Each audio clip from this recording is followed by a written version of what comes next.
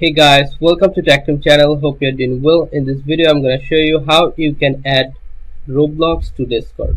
Not only Roblox, how you can add any games to Discord. I'm going to show you now.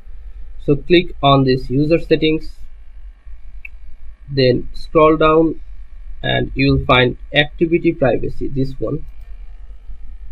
You can see here display current activity status should be on. Okay.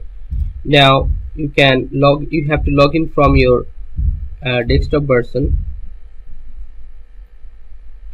application, from desktop version application.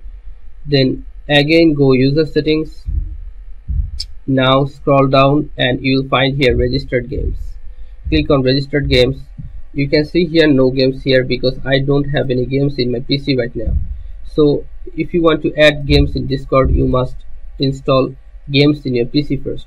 So after installing games in your PC, just click here, add it, and you can name your game like Roblox.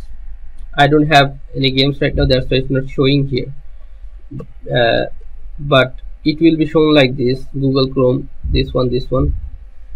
So I'm just showing you the basic for tutorial purpose. So I'm clicking on this. Assume that it's Roblox. That will be like this, and you can add this game here and it will be showing here. Okay, so guys, this is how you can do this. So guys, if you find this video helpful, then please give a thumbs up and don't forget to subscribe the channel. Thank you so much for watching the video.